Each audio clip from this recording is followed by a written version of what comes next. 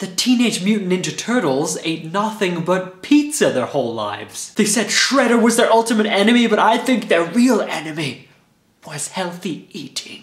Radical, dudes! Just like my cholesterol levels.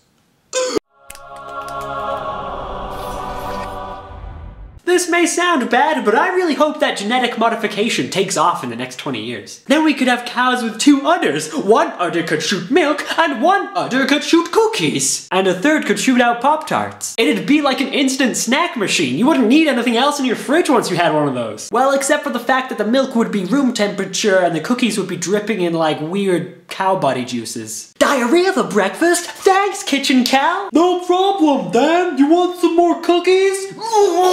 And then we could genetically modify chickens to have more of their most delicious part, the skin. When I go to KFC, I just eat the skin, throw the rest away. That's how it's done. So we could modify them to have more skin, or just be made out of skin, just like a ball of skin with like 2 eyes. Like that's good enough for me. It'd be like a basketball-shaped chicken nugget. And then with our cats, we would never have to empty their cat litter again. Just give them like a little cat litter shooting device sticking out of their tails. Is that asking too much? That's probably asking too much. But if it's not, why stop there? Why not do it to ourselves? Every time I hand in an essay, I don't want to have to root around my drawer for paper clips. Just give me staplers for hands. I'll be like Edward Stapler hands. I have an itchy nose. I hate these things. Science could make the world such a beautiful place. So if that's actually what the future is gonna be like, how would you feel about it? And what would you genetically modify? To be honest, I would only want to genetically modify my facial hair so I could have like a giant curly mustache. And then I'd dye it white so I could be the Monopoly Man.